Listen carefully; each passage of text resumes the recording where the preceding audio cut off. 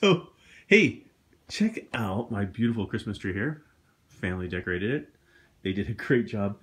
Very interesting though.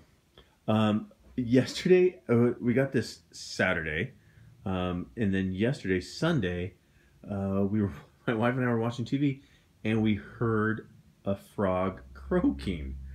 Um, and we looked around the house. We asked the kids if they were pranking us, and no. And apparently, we actually have a frog in the Christmas tree. We got a good picture. I'll phase into that. But so we got the Christmas tree. This is either a tree that came from Washington or Oregon. Here we are in Northern California. And my theory, the working theory, is that the tree frog was on the tree, was hibernating, and then once we brought it inside, it woke up from its hibernation. And so I heard it, we heard it once Sunday afternoon, and then I heard it twice in the middle of the night, late Sunday night.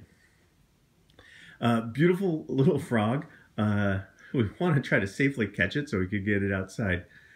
I've worked at the Boy Scout Christmas tree lot here in Davis before, and we have found old wasp nests. We found a bat once, and there's been some bird nests, but this is the first I've heard of somebody actually bringing a frog into their house because it was on the tree. And we shook it up, and the boys did a fresh cut with a or the adults did a chainsaw, and we trimmed branches off the base. But sure enough, we now have a frog in our house in the water bucket at the bottom of the tree.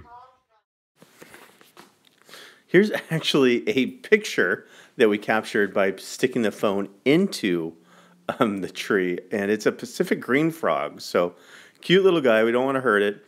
We want to make sure he gets outside and lives or provides food for something else. But first time ever that I've ever seen or heard of a tree frog being on somebody's Christmas tree.